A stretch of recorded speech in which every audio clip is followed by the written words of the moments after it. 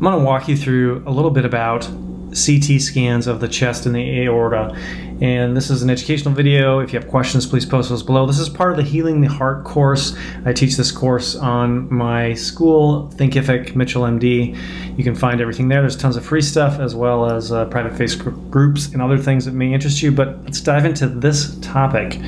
And I'm not sharing anything private because this is actually my own CT of my chest. So let's go. So we're just walking through in rapid fashion.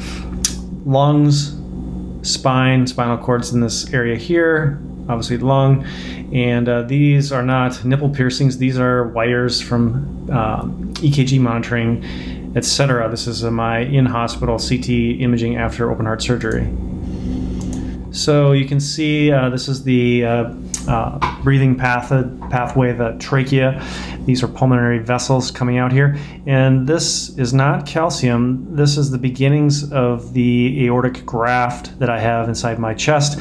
You can see it is still quite a bit prominent there. We'll go a little farther down here.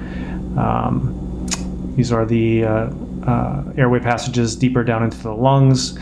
This is my sternum that was cleaved in half. You can see it's a little bit asymmetric here where the fracture is that was created with a surgical saw.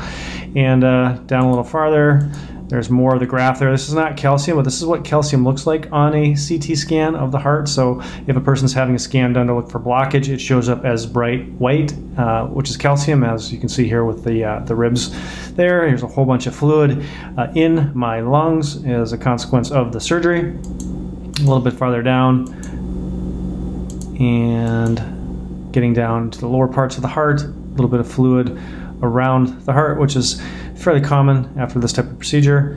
And you can see the sternum there. Will your wife under? And we'll go back up a little bit here. That's just the nurse talking. And so you can kind of scroll through this. This is what the radiologist does when he reads these with the cardiologist. And you can see obviously there's a bit of a discrepancy in how the bone is. A little bit of surgical wires there, and a whole bunch of crud in the lungs, fluid, blood.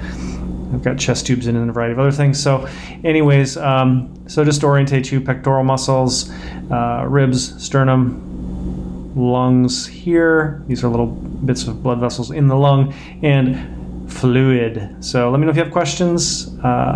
Subscribe, like, share, and the course is completely free for anybody who is facing open heart surgery, loved ones, family members, and friends. There's thousands of people from around the world in this course. It's really fascinating to see the statistics, but if you find value here, I appreciate it. Thanks.